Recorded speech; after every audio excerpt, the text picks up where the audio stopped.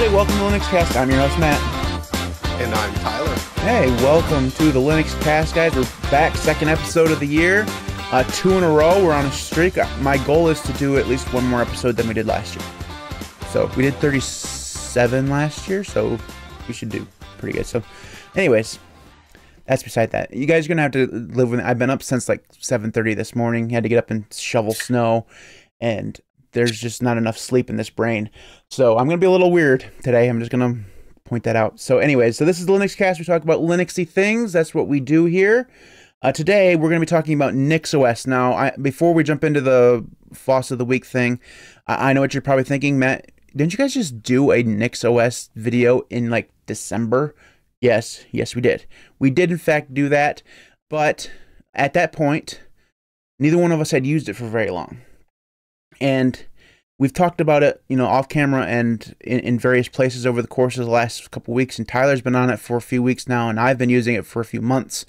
And I figured we can sit down and have a more in-depth, more informed conversation about it than we did when we did that episode back in December or November, whenever it was. So I think that's going to be okay. So if you are not interested in NixOS and you're like, God, all this NixOS content is just horrible, talk about Arch for the love of all that's holy. First of all, no. No, we're not going to talk about Arch. And no, Josh, we're not going to talk about Gen 2 either. OpenSUSE is open for discussion. We can talk about OpenSUSE. But anyways, we're going to talk about Nix. But before we do that, we're going to jump into our weekend FOSS. So Tyler, what you been up to this week in open source? Well, actually, it is definitely related to open source, but it's related to the main topic. I've been massively improving my NixOS flake and kind of streamlining it, because before, if you wanted to have like my NixOS configuration, you'd go and like pull down, run a build script that would copy over stuff, do a whole bunch of things, and then now the way that my flake is all you have to do is copy over your hardware configuration or generate one and put it in and replace the default like hardware configuration that I have for my systems, and then rerun the flake command. But before, you would have to go through also into the flake.nix, make sure you change your username, host name, or no, your username. Then you'd have to go into the home manager, change your username and stuff there, then go into the workstation configuration file, change your username configuration, all that kind of stuff there. Now I've kind of streamlined it. Inside of my flake.nix, I have variables that you can set for your username, host name, get username, and get email. And I think I may have added even one or two more. So pretty much all of the variables that you might need to change for your system, I'm trying to put inside of the flake to just keep it simpler. So someone just has to clone my flake and then change the variables inside of that flake.nix, put in their hardware configuration inside of the laptop or workstation config, whichever one they want to run, and then run the command, and you're done. Some people, I have had one person that had some issues, but most people that I know of that have tried my flake have had it work and be just fine. I know quite a few, so that's what I've been up to. And if you happen to be watching this and you're somebody who has had issues with my flake, and you're struggling, just reach out to me. I'd be more than willing to talk with you and help you out with any issues you got. No problem. Also, if you're not about this NixOS content, definitely do not go check out my YouTube channel. There's a lot of NixOS videos being published and like uploaded right now. So Tyler's going to be the NixOS guy. He's going to get called out on Mental Outlaw, and then a week later, won't be using NixOS anymore. That is exactly how it'll work. Because we know that because it's happened before. That was the best thing ever. Let's get shouted out by one of the largest YouTubers that does this kind of content, and then not do the content he shouted you out for anymore. Yeah. That's great. So, for anybody who doesn't know, like Mental Outlaw shouted me out for my OpenBSD content right after I had switched away from using OpenBSD. It was the best thing ever. All right, so I have been having window manager ADD is the best way to describe this. So So for those of you guys who don't know, Darth Vader, who's in the chat, has challenged me to use the same color scheme for a year. It's the most challenging challenge I've ever had in my life. And you wouldn't think so. And I was like, it's just I got to choose the color scheme that I use. He didn't even choose it for me. I chose it for myself. And you think that, easy peasy. A lot of people do that. Well, not me. I change my color scheme like 2 or 3 times a day. I think I talked about this last week.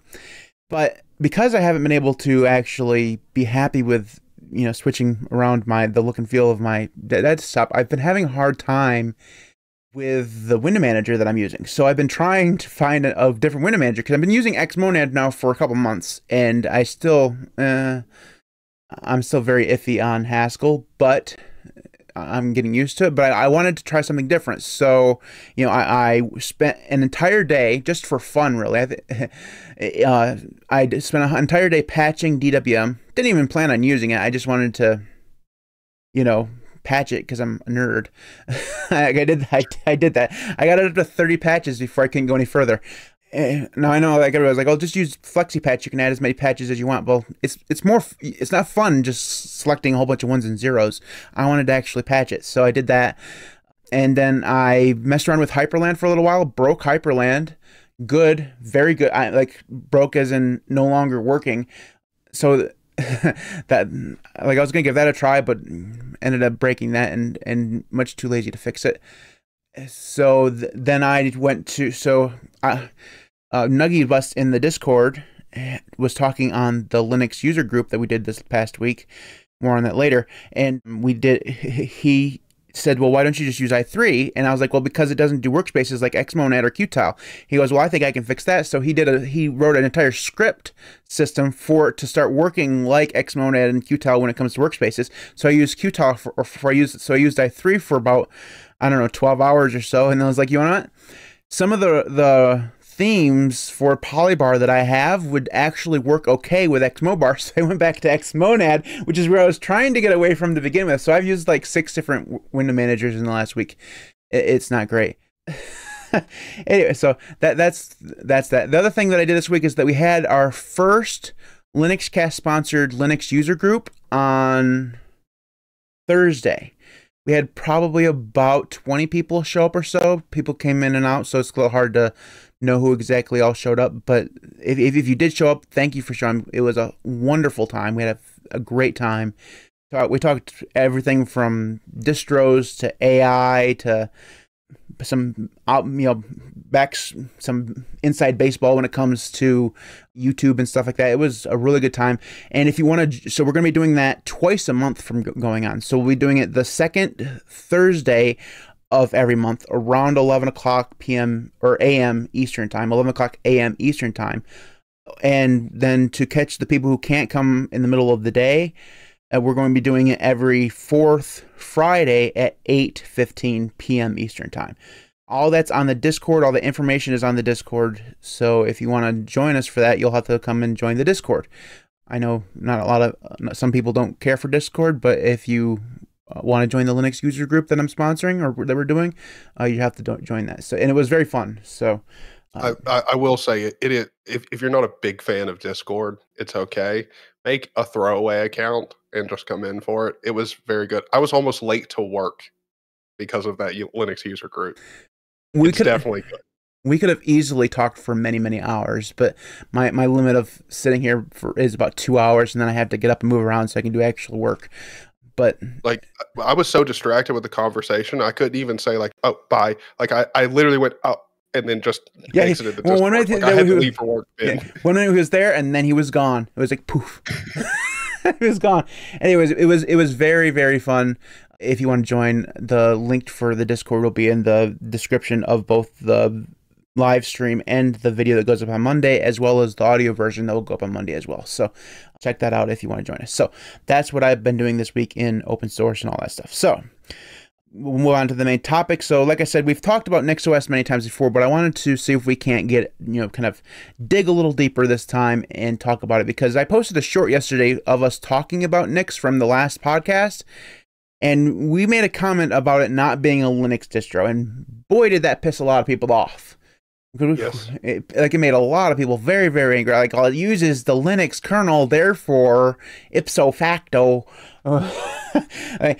pardon me while I, become a nerd. Yes, it uses the Linux kernel, but we made this comment, and I kind of want to talk a little bit more about it, get more in depth about NixOS just a little bit, because it is one of those distros that has become at the forefront of the Linux community, and I think that it's important for us to talk about that when it happens. So, Tyler, you've been using NixOS for the last 3-4 weeks now, almost a month. Yeah.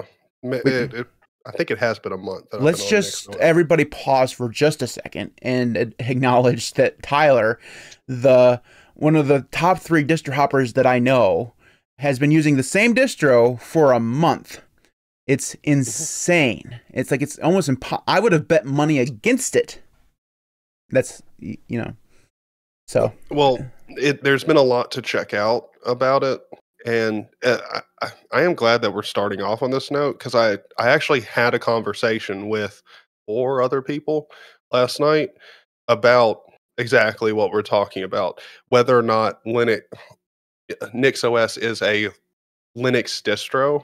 And I think we talked about it for quite a while, and I think we all agreed that it was kind of a semantics argument where, yes, by all definition and technically, NixOS is a regular old Linux distro. Like it has all of the points to be a regular Linux distro, and it is by definition a Linux distro.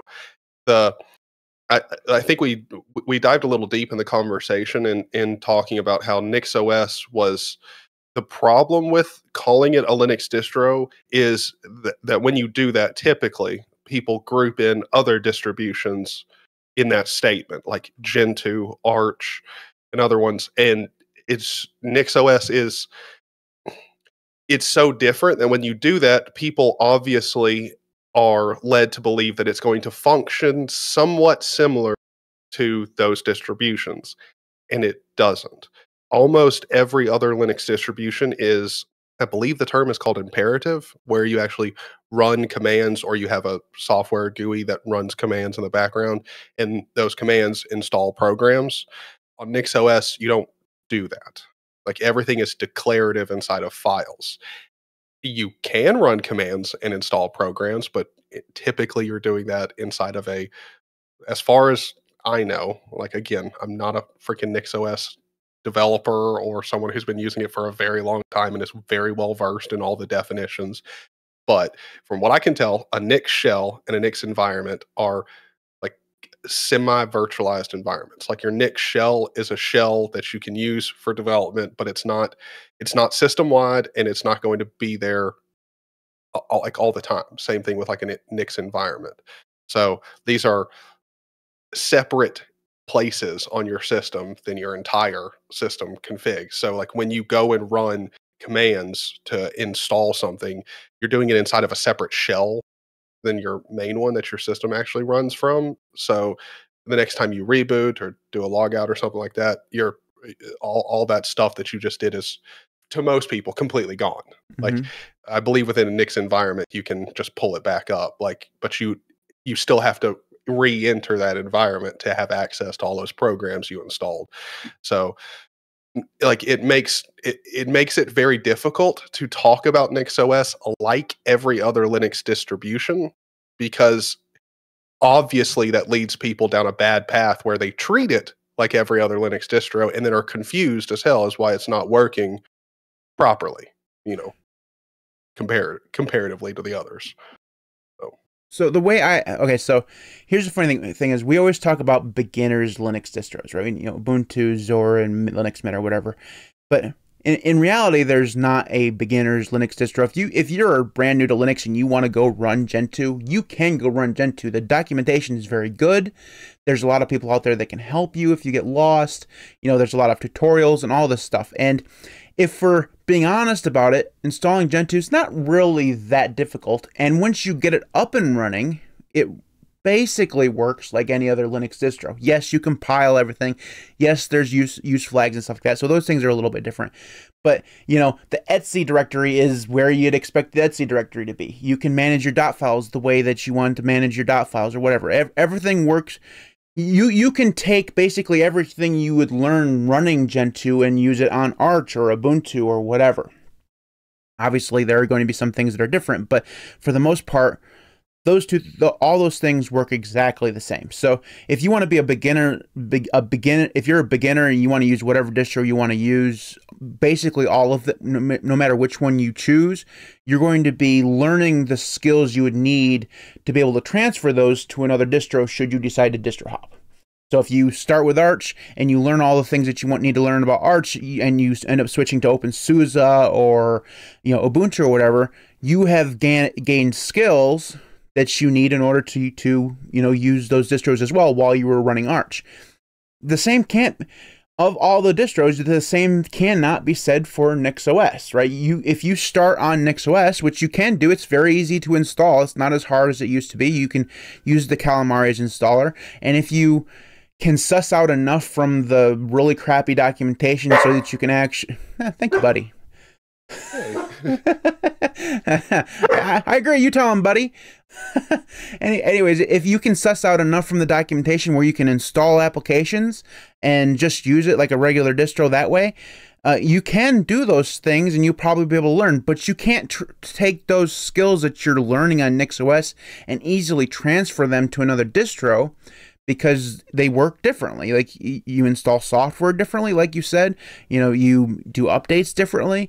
There's different tools. You manage your dot files differently. Everything is slightly different, especially if you start learning more about your root file system and stuff like that, because they're not the same. They're just completely different. Now, those files do exist. You just have to learn about the NixOS store file directories and stuff like that. They're all there. They're just in a different spot. It's a crazy mess of symlinks, basically, is what we're looking at here. It's really, really weird, and they've done it in a completely different way than everything else has done it. And that is, when I say all this stuff, you've experienced this. When you say something that is absolutely true, but it comes off in a negative light, people think that you're saying that what you're talking about is bad. Like, people think that I hate NixOS. Like, I don't hate NixOS. I think NixOS is just different. And me personally, I've been using it now since like November or maybe even October. I don't personally see the benefits to running it. I don't think that it's bad. I just think that it's different, and I'm not sure that it deserves the hype that some users heap on it. But that's a conversation we've really kind of already had. But I think my biggest issue when answering the question, is it actually a Linux distro, is that, just like you said, if you call it a Linux distro, then people assume that it works like a Linux distro, and it does not do so. Now, the thing is that, do people really make that assumption? Because if the thing is about me personally, is I assume people are morons.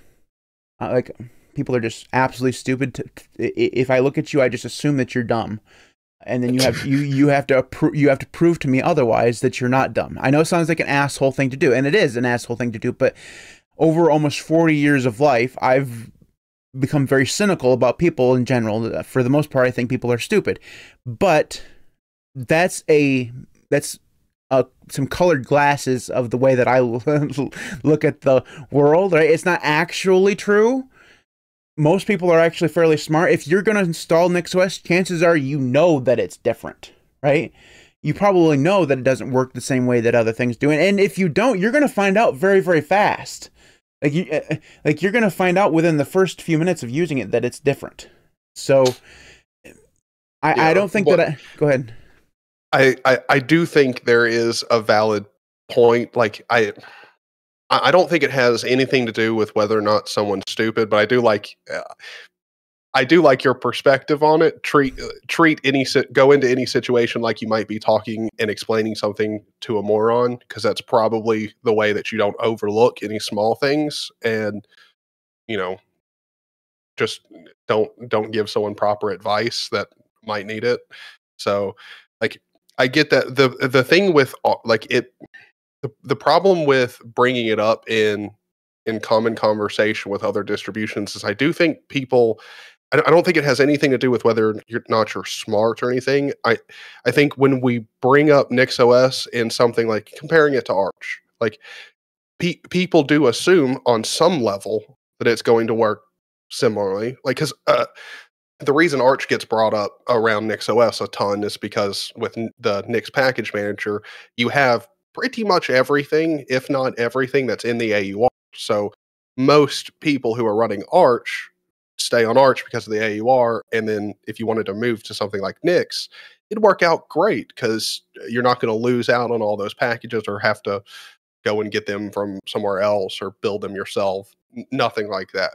So it gets brought up a lot. And then when people go in to try NixOS, like, I mean, things aren't even put in. There's a term called Nixifying, and like your whole system's moved around. Things are in different places. Most things are referenced from the Nix store.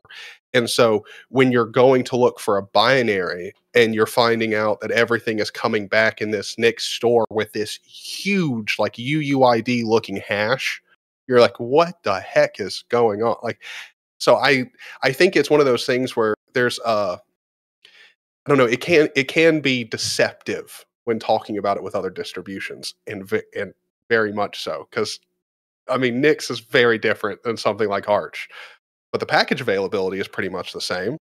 So like like that's kind of the problem with Nix. It's like you'll reference other things because it has similar like things that people might be looking for who are using something else, but like the underlying concept and mentality around how Nix works is fundamentally different than all the others. So kind of a problem. My problem with a lot of this stuff is, so do you remember when Elementary OS was really a thing? I mean, it's still around, obviously, but very few people actually use it. One of my biggest problems with Elementary OS was that they had this dedicated design thing, and they tempted developers into developing applications that basically worked best on Elementary OS. So you had a whole bunch of applications like Planner and a few others that I don't really remember, that really, if you wanted to run them in their proper form, you'd have to do so on Elementary OS. And one of my arguments against that thing, despite, developers being able to make more money by doing so, was that it ruined the openness of Linux, where if I want to run an application on one system, I can then distro hop and run the same application, and it looks and works basically the same. When you have things that run only on a certain distro, and it's not easily transferable from that distro to other distros, it ruins the interstate highway feeling of the whole ecosystem of Linux to me. Because you can, if you use something one way on one, you can easily use the same thing on another, because they're basically the same. They're just doing things in slightly different ways. With NixOS, for me, feels that way.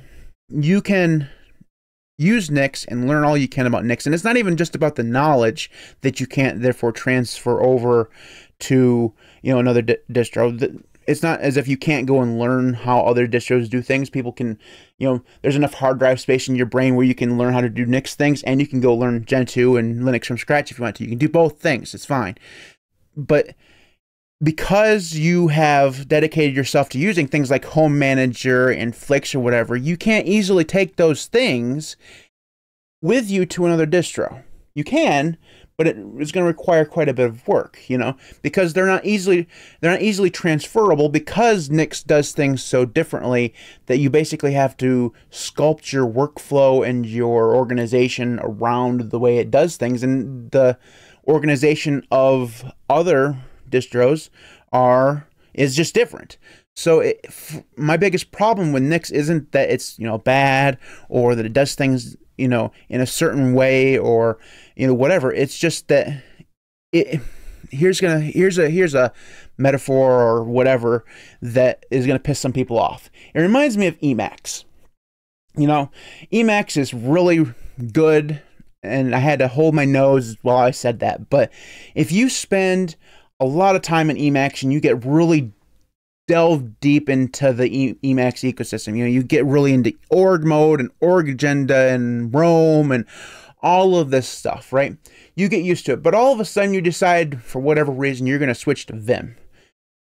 Getting out of Emacs mode is going to be really hard because all of your files are in org, and guess what? Vim doesn't do org. Yes, you can, if you put effort into it, take those org files, transfer them over into a format that Vim understands. Or I'm actually probably sure that there's a Vim plugin that does it, but whatever. Out of the box, Vim's not going to see those things. And it's kind of like a walled garden. It's not really a walled garden. You can take the stuff out if you want to, but it takes extra effort to take that stuff out of Emacs and put it somewhere else so you can actually use it. That's my problem with Emacs, is that it feels like it's sucking you into using Emacs as much as possible. Nix is kind of that way. Like, if you're going to use Nix, kind of like you have, Tyler, you've fallen for the Nix stuff, and you are doing Nix in the way Nix is supposed to do. You're doing flakes, and you got Home Manager, and all that stuff, and you've admitted that it's completely different than everything you've done before. The more you get into it, and the more you get into doing that stuff, the harder it's going to be to one day decide you're going to pack up your shit and just go to Ubuntu, because you're no longer using the same you're no longer doing the things the same as you did when you were using a traditional distro. So that ability to move around, I think, is what Nix hinders. And that bugs me a little bit. Now, obviously, it doesn't bug everybody, because most people aren't like me. They don't say, well, where's my next distro going to be? Most people just say, hey, Nix is home. It's where I'm going to be forever. So it doesn't matter if I only know this one way of doing things. So it's... And I don't disagree with that perspective at all. Like, I think that's a natural thing that's going to happen with Nix, because it is a completely different way of approaching everything. And if you do it long enough, it's going to be really hard to going back to not having simple config files that set up your system for you, manage your entire user. Like I have a file that makes sure XDG the XDG user DIRs and everything is all set up and created. Like, that's just inside of a config file, so I don't ever have to run that command or remember that that's something I need to do. It just is done for me.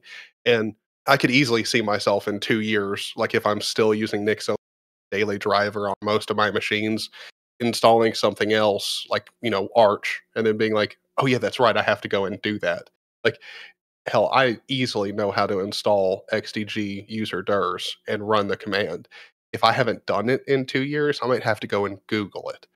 And that's just a small example of like exactly what could happen. So I definitely agree with that perspective. And my thing though is I don't think it's really a problem. I think it definitely is annoying if you do want to change down the line and you've gotten really ingrained in NixOS. I could definitely see it being annoying. I don't find it to be a problem, mainly because if you're going to look for configs inside of someone who's using NixOS, most people that I've found that are using NixOS, most of their programs are configured in their regular config files that are just sourced by Home Manager and put where they need to be on the system every rebuild. So those config files for that program, like I have Sway and C, NeoFetch, Hyperland, all of those config files are in regular config files that you would have in any other system. It's not put in a .config folder, like, because I don't have to. Like I have a config folder with those things in there. Like my Hyperland folder is instead of being called Hyper, is Hyperland, and then Home Manager takes that entire Hyperland folder and puts it in .config HYPR and puts it on the home system. So, like, for me, if you're not using NixOS, a lot of the times you can still go and look at someone's configuration for their system and get, their rice of Sway and C, or, like whatever you're looking for on their system. If it's not the entire thing, So to me, that's not that big of a problem. However, I do totally understand if you just want to replicate someone's entire system, but you don't want to do it with NixOS, it's it's really, really horrible to go through NixOS Flake and try to figure out what's going on if you have no interest in Nix, you have no interest in NixOS. Like you just don't care. You want to see what they're using because with NixOS, you're using the Nix programming language to essentially build and configure your system. That can really be a pain. So I get that. I I do. But also that's kind of the whole point of Nix in the first place. If you do want to just replicate someone's system, that, that's literally what NixOS is built for. So you probably should be interested in Nix, or at the very least, try to use NixOS, build that person's configuration, and then go through using that config and see what's going on. I don't know. That's my personal opinion on it. So what you're saying is that in order for me to steal some of the rices off from Unix porn, I'm going to have to install NixOS on my machine in order to do that, huh? No. I mean, like my thing is if you want to replicate their entire system, like everything, that's probably going to be the best way of going about it. Like, definitely. But also, if you just want someone's like, I'm trying to think like WABAR configuration. Normally, that's going to be put inside of regular old config files. They haven't been put into Nix programming language and then are interpreted into those config files or whatever on the system. Normally, that's how it's done. I picked a horrible example there because I'm using WABAR and I've put it in my home manager. So, yeah. Okay. So, for those of us, I mean, I've been using Nix for a while, but I haven't really delved deep into flakes. Buddy, would you please explain to us what flakes are? He'll be here eventually. So I'm going to ask him what if he can explain what flakes are to the rest of us. Once he gets back from letting Buddy out the door. All right. So Tyler, I was going to ask you. Oh, sorry. Sorry. That's fine. Explain to us in simple new user terms what a flake actually is. Okay.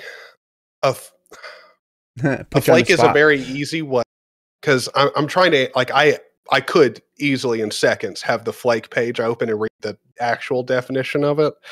So if anyone wants to learn the technical definition and how a flake is like written, comprised, and all that stuff, NixOS has a page on it. It explains it pretty well.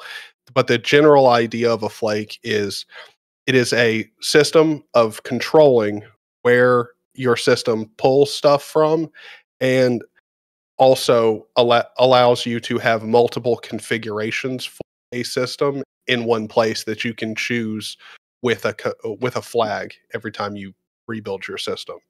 So regularly on NixOS, you would run the NixOS rebuild switch command, and that's going to rebuild your system from the /etc/NixOS folder that comes with your NixOS install. With flakes, you can enable flakes, rebuild your system, and then you can get anybody's flake out there or build your own. And when you run that rebuild command again, you add --flake, give it the flake directory, and then you can also specify if you have multiple different NixOS configurations inside of your flake, like I do, you can do #laptop, #workstation to build out different configurations that you want. And it can all be comprised inside of one Git repo. Flakes also has another feature, and this can mess some people up, so I should go ahead and say this.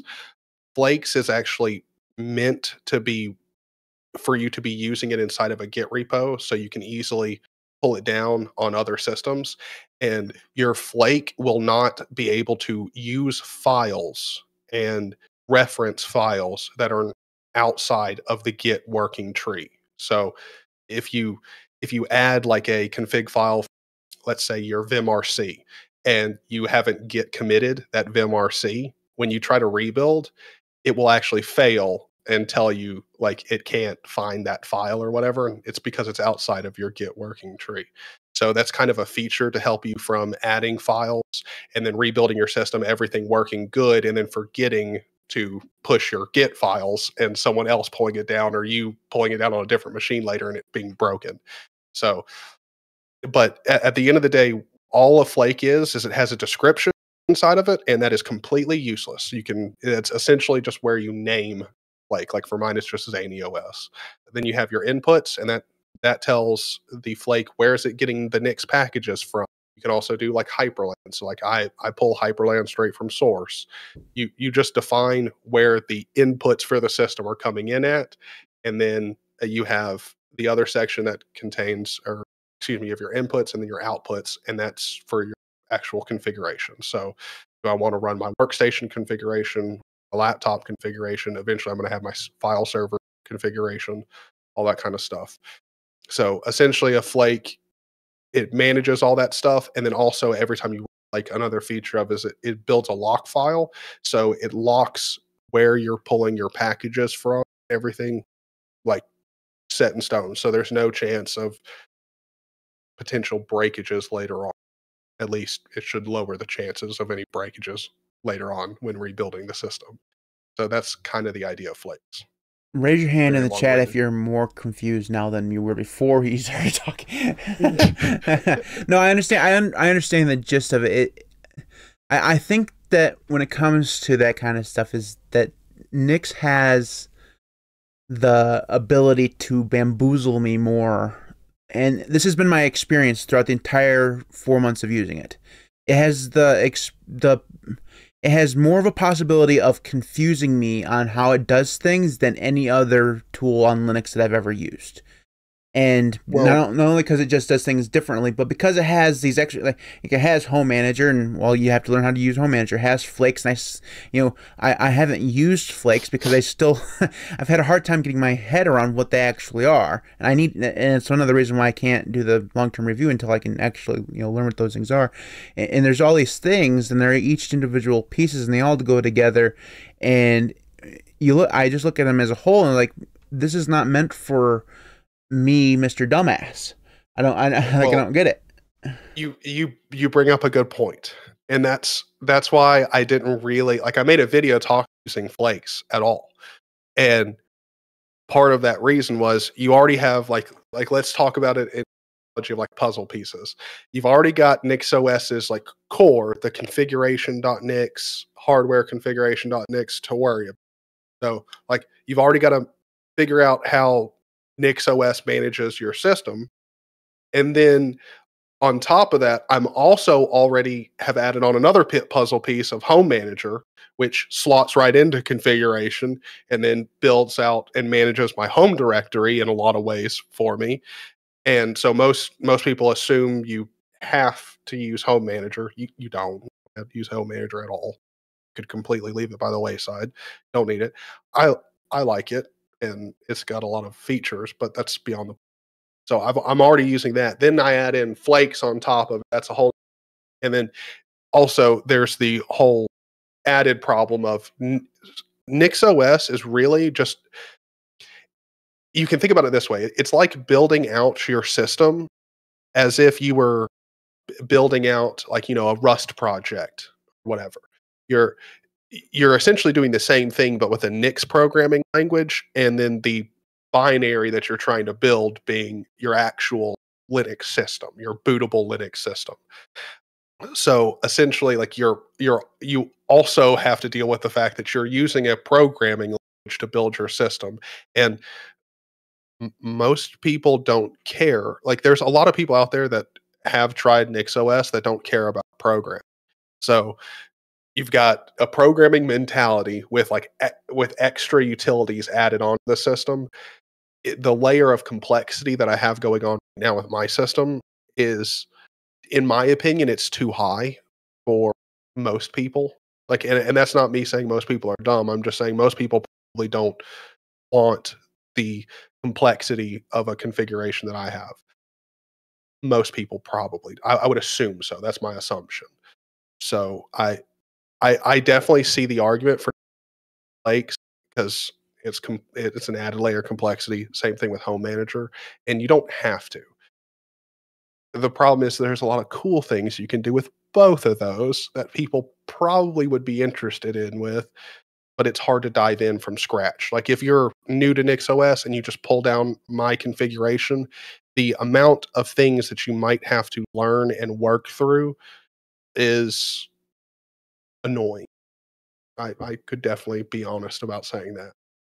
So, I mean, would you agree? Yeah, NixOS is annoying, but their users are more annoying. So I'm gonna get a lot of shit in this video or in this podcast because I've called everyone dumb. Like I just assume that you're a moron, and then like, oh, he just said that, did he? Like, yeah, I did just say that. No, get me wrong. I am also one of those people. I'm a dumbass, so I fit right in with everybody. But I've also made a lot of fun of NixOS users over the course of the last few months because I think because it does things so there's this thing in the Linux community, we've talked about this before, where if your distro is hard to install or does things slightly differently that could be construed to make it seem like it's a better way of doing things, you're automatically, if you're a user of that, almost contractually obligated to tell other people that you did it. So if you installed Gentoo, you're going to tell people that you installed Gentoo. You're just gonna. I mean, there's no one who has ever installed Gentoo who hasn't told someone that, hey, I installed Gentoo last night. They did that. It's almost guaranteed. Arch Linux used to be exactly the same way when Arch was hard to install. I use Arch, by the way. That's the reason why that exists. Probably, I mean, Linux from scratch is so rare for people to actually install. It's not really a meme because very few people actually do it. But if it were more, popular, more people would say that, right? So NixOS has so many things that it does differently. And when people learn how to do those things, like you just sat there for 5 minutes explaining what flakes were. If you went through the process of learning what a flake was and you're using flakes and you've discovered how to use Home Manager and using Home Manager and you're doing all this stuff with Nix and it just seems so cool, you got to tell everybody about it. And yes. So over the course of the last year, and the weirdest thing has happened because NixOS is not a new thing. It's been around for 10, 15 years. It's been around for a long time. But over the course of the last year, it has become the hot shit. And it's weird because none of this stuff is new. It's been around for a long time. It's weird that all of a sudden now it's become the big thing. And I would like... I mean, I can understand the psychology behind wanting to tell people when you've done something cool. I literally spent 5 minutes at the beginning of this podcast talking about how I patched DWM for 10 hours straight trying to do that. That's how much of a nerd I am. So I understand you guys. You're my people. Okay? This is my tribe. I understand it. What I would like to understand is why now? Like, I don't get why at this, like, is there some marketing guy at the company who's behind NixOS who has decided all of a sudden that now is the time for NixOS to shine? Like, did you guys know this, that bacon didn't used to be a big thing? Like, yes, bacon has always been a thing, but there was a period of the last probably 5 or 7 years or so where bacon has become huge. Like they made bacon ice cream and bacon popcorn and literally put bacon on everything. Toothpaste. Right? And bacon and toothpaste, right? So that's a marketing thing, right? So I'm wondering if there's like a NixOS marketer dude who's gotten out there and said, hey, you should use NixOS because it's cool or something. I'm just I think that is a good point. Why now? I've been wondering that because the weirdest thing was I can't remember when I did it, but when I first checked out NixOS, I installed it. I got I got all the programs I needed installed. I mean, I had a working system, and I think I can't remember if I did videos on it at all or just talked about it. But from what I can remember, the first time I checked out NixOS. Now, and mind you, this is still when I was like putting out my dot files for everyone else to use and everything. The first time I checked it out, I was like, it's got a lot of features and a lot of stuff and it works fine. But most of the features it has just aren't for me. Like I don't think I'll really take advantage of most of the features. I'm not really interested in them. Like Nix shells, Nix environments, still haven't used them. Have to this day, have no reason to dive into a Nix environment or Nix shell. Have no idea. And those are big features of Nix. But the first time I tried it out, I did the same thing I'm doing now, not checking out some major features that NixOS has. And this time I'm loving it and really enjoying diving into all the different aspects of it. And the first time I just wasn't interested. I I don't know why all of a sudden I am. And I got to be honest, now that I've been into Nix and have talked with a lot of people, a lot of the other people have, over the past year or so have have become NixOS users and really love it. I don't know what it is, but it seems like very recently people have started adopting Nix and it is booming. And to your point of maybe there's a marketing dude who's like at the forefront of this or working behind the scenes. What's changed about NixOS marketing? The website I think looks the exact same as last time. Nothing's changed. What's happening? Everybody's interested. It may have something to do with NixOS versus Arch. Like everybody's like tired of doing new things in Arch. Well, no. See, the thing is, Arch became too easy. There's an Arch install script now. All you got to do is you can install Arch in 10 seconds. It doesn't take any effort anymore. Therefore, you can't brag about it. And it's no longer impressive when someone says, I use Arch. Well, who cares? But if you say, I use Nix, oh, you use something special, do you? It's the same thing still happens with Gentoo. If you're a Gentoo user, you get looked at a little bit differently because you put up with a lot of shit from Gentoo. You have talent that regular mere mortals don't have.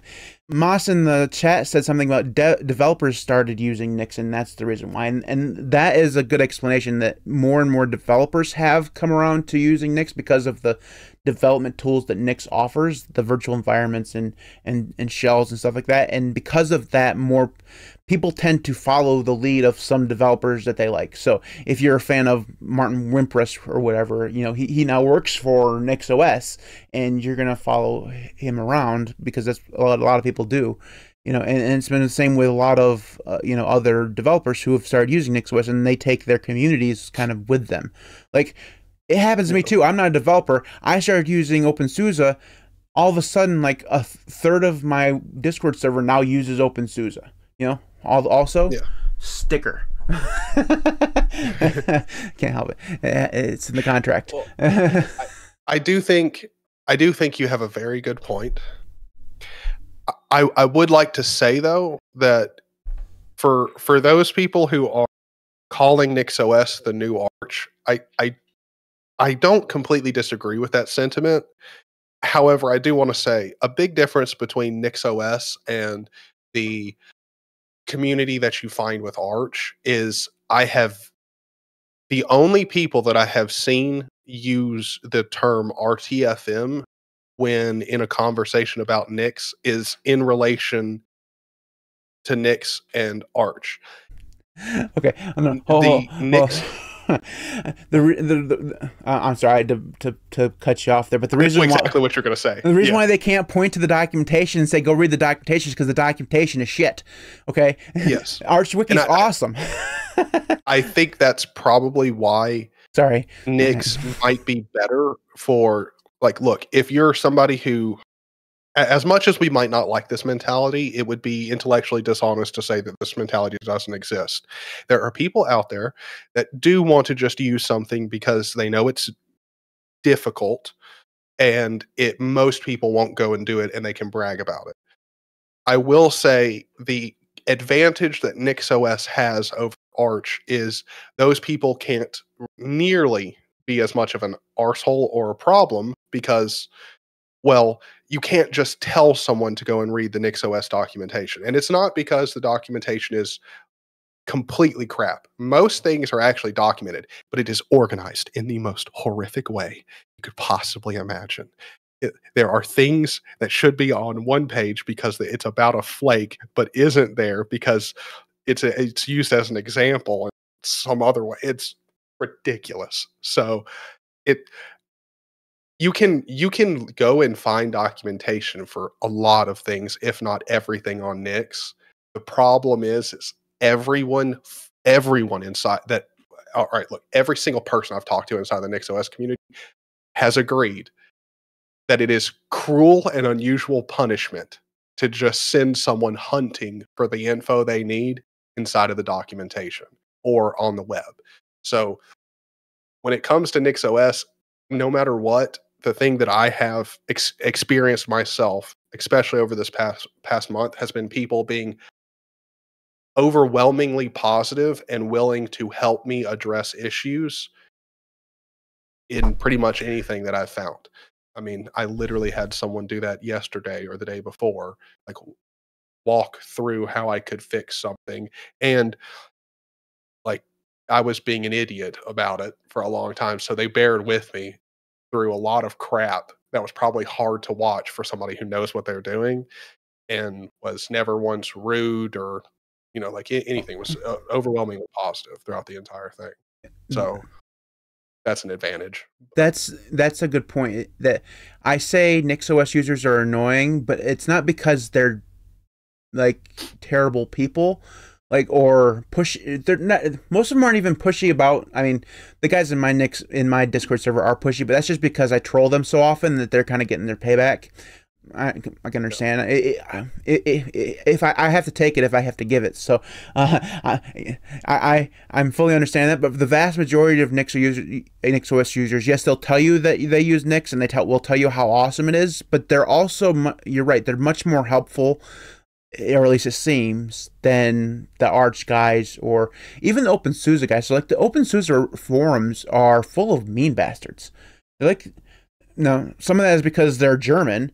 No offense to Germans, but you guys can be kind of, well, it's not even mean. It's just blunt. They're very blunt about their things, blunt right? And direct. Right. Yeah. It's just the nature of their culture. It's just the way they are. And if you're a soft American, you can go there and ask a question, and they're going to answer it very bluntly, and it's going to come across as them being an asshole.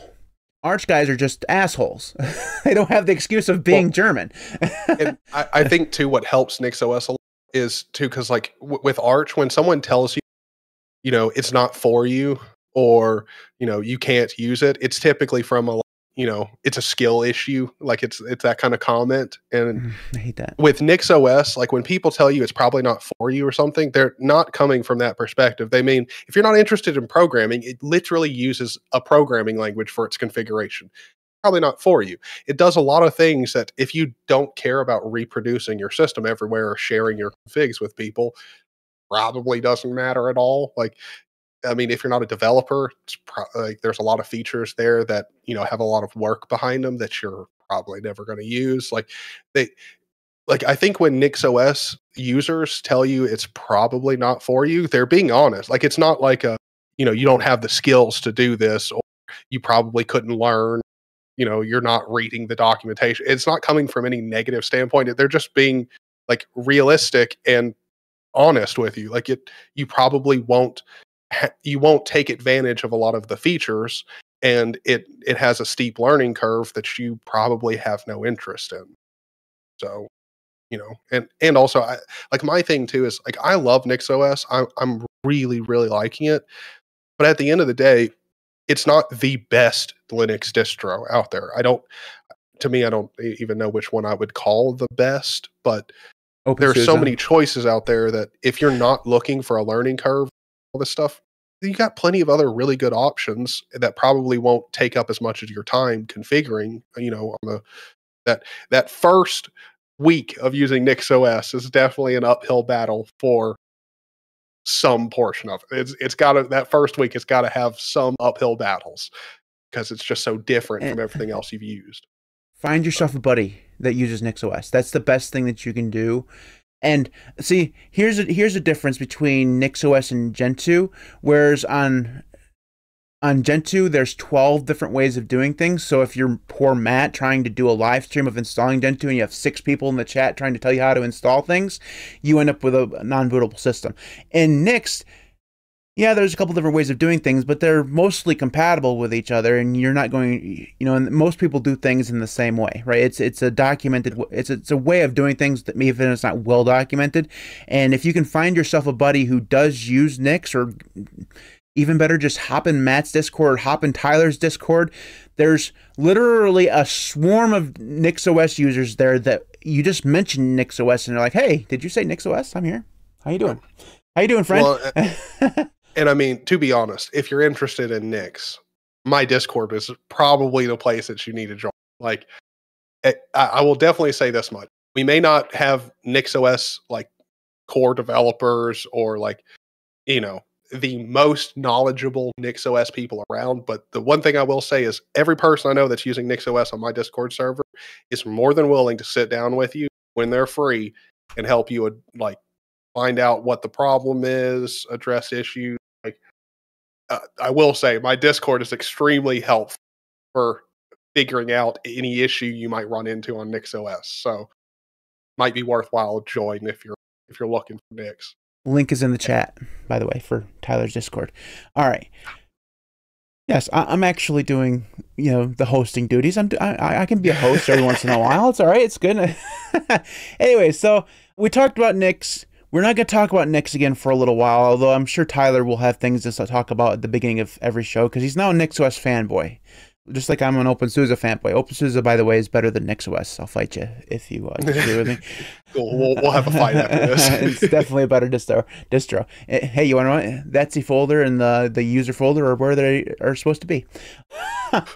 Anyways, let's go ahead and move on to the Nuggies of the week. And I still hate the name. But anyways, the Nuggies of the week are things that we found interesting that we thought we would share. They can be apps, tips, tricks, any of those things, although we usually always pick apps. But eventually somebody will do a trick or a tip, and it will be awesome. But until that time, we have some apps for you. Today, Tyler, your Nuggies of the week. I think I have talked about these before. I'm not positive, but Grim and Slurp. If you're using a Wayland compositor like Hyperland, anything else, you probably want to take screenshots, and you don't already have a tool set up for doing it. If you go into my Hyperland key bindings, I have I believe it's Mod S, takes a screenshot, and yeah, it is Mod S. That runs Grim and Slurp. They're kind of together. You kind of use them together to select an area of the screen and then save that as a screenshot. You can do a whole bunch of different nice stuff with these tools together, but they're very small packages, and they make taking screenshots extraordinarily simple. So I like using them. There's a whole bunch of other really good options out there. So obviously there's plenty of options for taking a screenshot on, but I do really like this method. Yeah. I want to talk about it for a minute. That's how I do things, and it's nice. Cool. Also, horrible names. But I do not disagree one bit. Someone had a dirty mind when they talk about those, or let's assume that others did, I guess. But anyways, my Nuggie of the week is something called Box Buddy. Now, speaking of dirty minds, get your mind out of the gutter.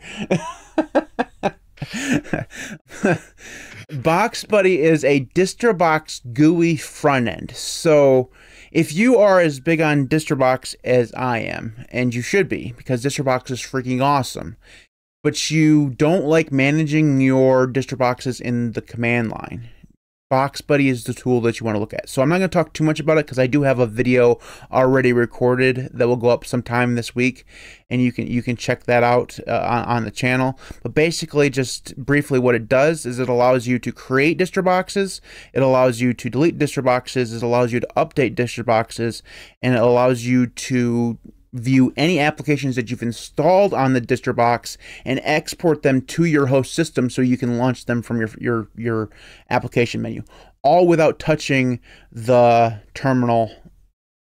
Kind of. It does open the terminal, but you kind of just see it and you don't have to interact with it. So it's really nice if you want to have some GUI front end for DistroBox. It doesn't do everything. You're still going to have to do some things from the command line. But if you want to manage your DistroBox, and one of my favorite features about it is that one of the biggest problems with DistroBox that DistroBox has is that their documentation has a list of images that you can install via DistroBox, but that list is never ever updated. Like, seriously, I don't even think that Debian 12 is on there yet. Maybe they've updated in the last few weeks, but it wasn't the last time I looked. And they just don't update that list very often. With Box Buddy, it has a drop down of all the images that you can install from multiple sources, and all you got to do is just select it and it will install it. It's really cool. It means you don't have to go hunting for the image. It's just, open up Box Buddy, name the distro box, and select the image that you want and the source that you want it from, and install it. That's all you do. It's really cool. So if you're into DistroBox, highly recommend Box Buddy. It's available via Flatpak. So really cool. Anyway, so that is it for the Linux Cast. If you want to get in contact with us, you can do so in any number of ways. The best way to do so is head on over to the website, which is thelinuxcast.org. There you'll find previous episodes when Matt decides to eventually update that thing, which I still have not done so. I've been too busy patching DWM and switching around window managers. I don't have time to update a website. What are you talking about? Anyways, you can also head on over there and see previous blog posts, which there are more recent blog posts over there than there are episodes. I will get that updated, I promise. But anyways, you can find Tyler, who does a YouTube channel that he remembers the password for and actually has been posting videos, NixOS videos, but still videos. He's at youtube.com/ZanyOG. You can obviously subscribe to the Linux Cast on YouTube at youtube.com/thelinuxcast. You can support me on Patreon at patreon.com/linuxcast. Tyler is also on Patreon. That link will be on the contact page on the website. I don't know what his URL is. I should probably memorize that, but I don't have it memorized. You can find all of our contact information, including links to our Discord servers, to Matrix. If I think my Matrix is at least linked on there. I doubt your Matrix is there. Matrix even still exists? I hope not. I have not touched that thing in forever. I haven't either, to be honest with you. I think when I switched from Flatpaks to Snaps, I didn't even transfer Cine over, so there's the thing. Anyways, you can find all that stuff at the linuxcast.org/contact. All of our stuff for Mastodon and stuff like that is there as well. You can head on over there and check out all of our contact information. Also, if you want to find some awesome merch, you can head on over to my store, which is available at shop.thelinuxcast.org. There you'll find t-shirts and hats and hoodies and all sorts of stuff, including the awesome t-shirt that you can't really see on Tyler right now because he's so dark, but he has a Linux Cast t-shirt actually on. It's the Nuggies t-shirt that is available on my shop as well, shop.thelinuxcast.org. Get those. It's a good shirt. Get those while you can, because those are limited time only. Eventually, they'll go away. So that's it for this episode of the Linux Cast. We record this live every Saturday at 3:00 p.m. Eastern Time or thereabouts. Today we started a little bit later than normal, but that's okay. So you can head on over to the Linux Cast YouTube channel and you can watch us live if you want to. The live stream does go unlisted directly after the show. If you missed the live stream, you can always catch the edited version, which will be posted Monday evenings on the YouTube channel and on every podcatcher you can imagine. So if you want to get on Apple Podcasts or whatever, if you do listen to the audio version on application that allows you to leave reviews, please leave us a review. We'd love to hear from you especially Apple Podcasts. They love reviews. And if you could leave us one, that'd be freaking awesome. And if you don't listen to the Apple Podcast, but you have an Apple Podcast account, go leave us a review anyways. Even if you don't listen to us there, it could really help us. So, anyways, now that I'm done begging for your help, that's it for us this episode. Thanks to everybody who does support me on Patreon and YouTube. You guys are all absolutely amazing. Without you, the channel just would not be anywhere near where it is right now. So thank you so very, very much for your support. I truly do appreciate it. You guys are awesome and amazing people, and seriously, just awesome. Could I use the word awesome more in that sentence? Don't think I could. Yes. Probably should, but I don't think I could. Anyways, thanks for watching. We'll see you next week.